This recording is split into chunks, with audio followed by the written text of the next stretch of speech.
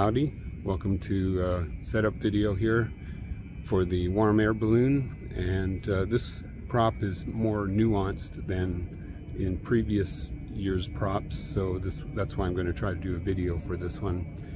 And let me see if I can switch this over here. This was the packaging, or this is how we package it up at night. We cover it with tarps to protect it from condensation and from the sprinkler system. Parts of it are cardboard, and so that stuff just doesn't do well with moisture. So basically we have the main body part covered with tarps, and then we use ladders at the bottom to weight it down, because those ladders are also helpful during the rest of the setup. The balloon itself, as I leave it up there, it can be detached each day. I'm just trying to save steps.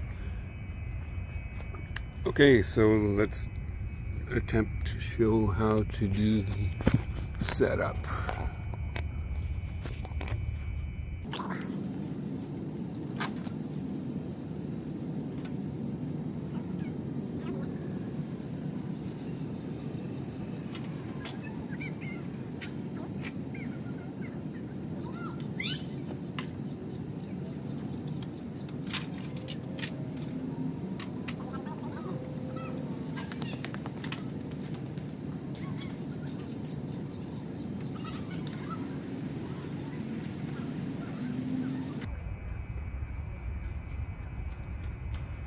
So basically we have clamps that hold the tarps down. I've removed the ladders. I've set them to the side because we're going to be using them a little bit later.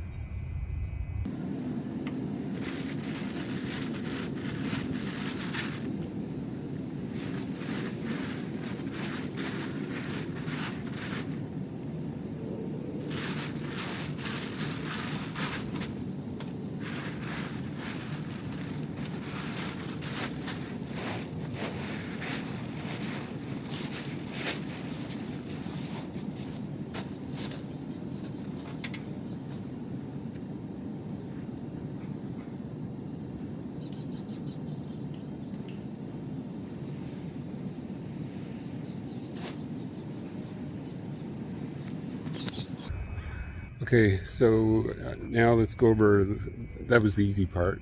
It's basically a two-person job. It can be done with one person, as you saw just a moment ago. It just takes a little bit more time. Now let's go over some of the finer points. So in front I have this stand. I leave it set in a neutral, like a horizontal position overnight, just because it seems to fit better with the tarps. So I have this stand to help keep it in the neutral position. Basically I just let's see, wrapped the descent lines around the top to hold that in place. I don't want it to just fall off. Okay, and next we are going to lower it down to fully down position. That just makes it easier to reach the balloon while it's being inflated. So let me do that real quick. Oh yeah, we also have a stand here that I will move in front. Okay.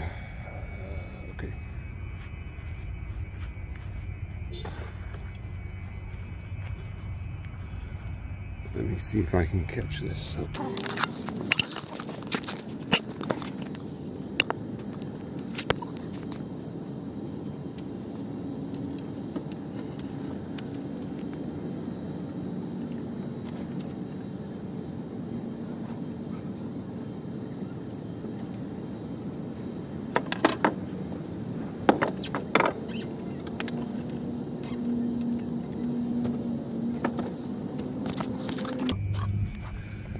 So this little stand here, I have a mark on the ground where to put it. I placed it so that it clears the front little vertical pieces. This stand isn't really necessary. I just like to use it to reduce, without it, this horizontal piece would rest against the A-frame, and so I just like that extra little pad, spacing down below,